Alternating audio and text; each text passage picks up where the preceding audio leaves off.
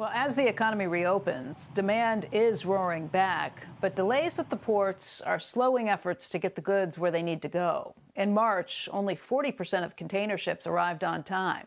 That compares to about 70% in the previous 2 years. Joining us right now to talk about what this means for business and consumers is Gene Soroka. He's the executive director of the Port of Los Angeles. And Gene, thank you for getting up incredibly early for us. It's really good to see you this morning. Good morning, Becky. You too. Good to see you again. So what's causing this problem? We keep hearing about delays at the ports. What's the issue? It's a pandemic-induced buying surge that we have never seen before. As we hit the beginning of our lockdown and COVID-19, we found that we would buy more as American consumers online. We would go to our big box retailers and home improvement stores like we haven't seen in the past. And that continues through today. So when did things really start stacking up? Is this a problem that began a year ago, or is this something that's a little more recent? We saw cargo volume dip to about 50% of normal last March. And then during the summertime, we began to see imports really pick up, where we've now been averaging more than 900,000 container units a month for about 9 straight months. Cargo ships started backing up in November, and we're sitting for a couple, maybe 3 days. And then we peaked out in February with 40 container vessels sitting outside of our breakwater at anchor, and the average time sitting was about 8 days. So what's the solution? How long will this last? I mean, we may have seen things peak, but you're still talking about some pretty big problems. You think this lasts the rest of this year or even beyond? Yeah, this is a broad east-west problem across the world. My friends in Hamburg, Singapore, and Dubai are all reporting similar activities. But Becky, in the last 8 weeks, we've improved now where we've dropped the anchored ships by 2/3. The velocity of containers moving in and out of the port has improved by 20%.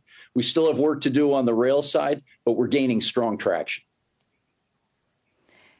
Have there been any holdups with not being able to get workers on the docks during the pandemic, or is this purely just an incredible surge of ships coming in faster than you can unload them? More the latter, but our dock workers and our workforce on the ground here are so important to us.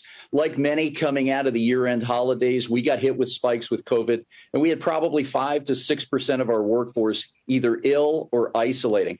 That was quickly moved forward, and we began a mass vaccination program here at our International Cruise Center at the Port of Los Angeles. And these dock workers have been averaging 5.5 to 6 days a week on the job. Incredible work since the pandemic began. We were just looking at that ratio of imports versus exports, 4.3 to 1, the ratio of imports versus exports. You know, how different is that from normal times, and what kind of problems does that create? Normally, we'd be about 2.5 to 1, Becky, and it creates a lot of concern. The supply chain's been choppy for about 3.5 years with the institution of the tariffs and the trade tensions that began in the spring of 2018. But what it impacts is the round trip economics for the service providers, liner shipping companies, railroads, truckers, et cetera. We're simply just not moving as many exports as we should. And we've talked about a national export strategy. The biggest thing here is that we have this concurrent impact of vessels 3 miles away. Once a ship is completed, the next ship comes in. And we have to recycle all of that equipment back, whether it's rail cars or truck power. So boosting our exports and balancing trade to an extent where we can cycle those round trip economics are extremely important to us. Why aren't we exporting more? Is it that we're not making things, or that other countries don't want our products because they're too expensive now? Yeah, 3 things, and you've just hit on one of them. Even though the strength of the U.S. dollar is important in so many of our economic sectors, it impacts us on exports because versus competing nations, our goods are a little more expensive than those of others. Second, the lingering trade policies and the retaliatory tariffs in China have impacted our farmers, manufacturers broadly, and our auto sector on the exports. And lastly is a more recent phenomenon where the liner shipping companies are evacuating empty containers as a priority versus exports to get ready for the next round of imports back to the U.S. Wow. So, Gene, what would fix things if you could wave a magic wand and create a solution here? What would it be?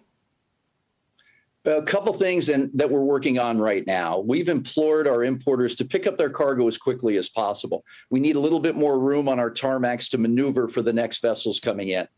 Picking up our productivity, working every hour of operations is important, including the night side where we're seeing free gate activity go unused. Second is really digitization.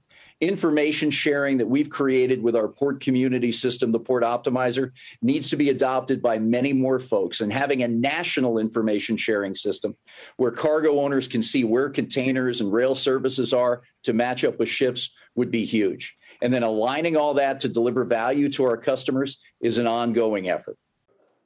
Shepard Smith here. Thanks for watching CNBC on YouTube.